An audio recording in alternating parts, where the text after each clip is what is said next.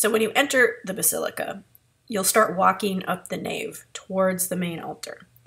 You'll see Bernini's baldacchino. It's tough to miss. It's 98 feet tall, so you'll see it. Once you get up to the altar, stop in front of the baldacchino. Don't go past it. Stand right here in front of it. Now from this position, look up towards the dome. And notice that the base of the dome, which is actually called the drum, that the drum or the base sits on top of these 4 giant pillars. And these pillars are called piers. And each of them are about 60 feet wide, so they're massive. And as you're standing there looking at them, take special note of the one that's to the left of the baldacchino. And if you follow that pier all the way down to the ground, you'll notice at the base there's a large niche. And inside that niche, there's a statue of a woman standing inside. And this woman, she looks either like maybe she's taunting a bull with her cape, or maybe she's shaking dirt out of a rug. Whatever it is she's doing, she's the thing that we're looking for.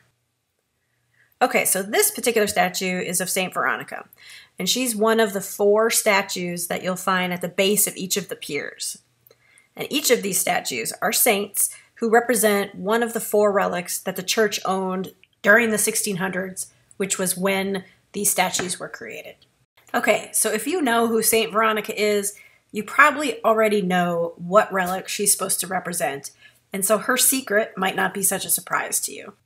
And for those of you who don't know who she is, you may have missed the face on the cloth that she's holding. I did. It's much easier to see it in a photo than it is when you're standing in the middle of St. Peter's and she's towering 16 feet above you. So we know now that this statue is of St. Veronica, and we know that there's a face on the cloth that she's holding. The next question is, well, who is she, and what's the deal with the face on the cloth anyway? Well, here's the deal. Initially, she was depicted in the Gospels as some woman who was suffering from some type of bleeding hemorrhage for more than a decade. And then at some point, she ran across Jesus, approached him, and then reached out and touched the edge of his cloak, which then miraculously cured her of this illness. It wasn't until some 400 years after that that she was actually referred to as Veronica for the first time. As the centuries wore on, her story took on several different versions. The current version first appeared sometime during the 13th century and is the one that managed to stick. Here, Veronica is following an exhausted Jesus as he carries his cross through the streets of Jerusalem on his way to his crucifixion.